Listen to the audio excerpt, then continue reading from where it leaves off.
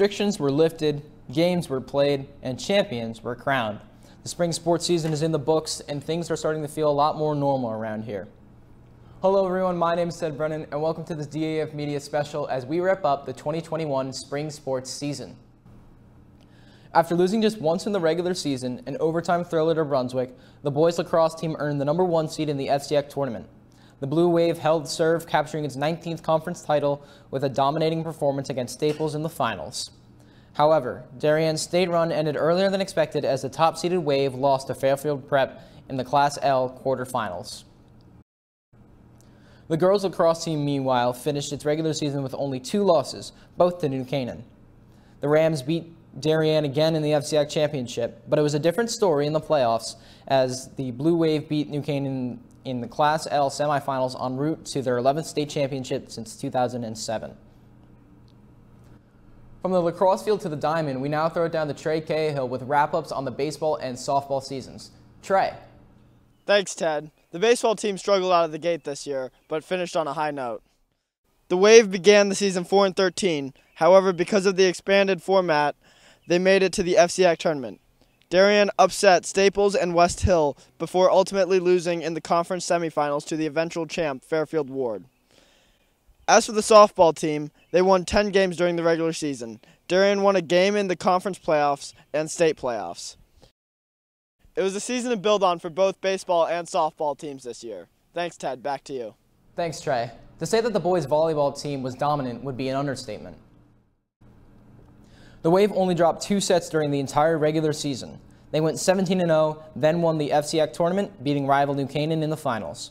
They beat Enfield to win the Class L state championship and capped off a true undefeated season.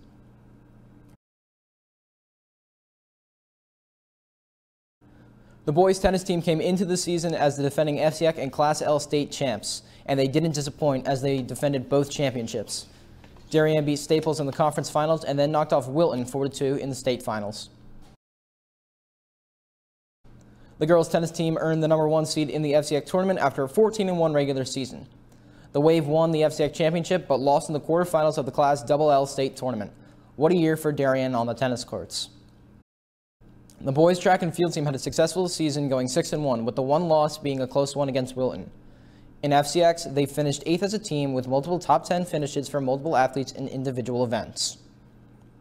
As for the girls' track and field team, they went undefeated in all 8 dual meets and had multiple top finishes at the FCX and state Class L championships. They were named FCX East champions this season. The Darien rugby team went 4-1 this season, with the one loss coming against perennial powerhouse Greenwich. They made significant strides not only in numbers but also in quality of play as they look to continue their momentum into next season. The boys' golf team went 11-3-1 this season, including a big-time win over top-ranked Fairfield Prep.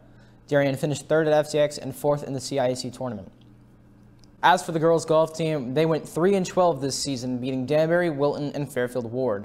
The girls competed in the Division I state tournament in the CIAC as the 14th seed. The sailing team had another successful season on the water. As I wrap up my final DAF Media special, I'd like to say how grateful I am to have had the opportunity to grow alongside DAF Media.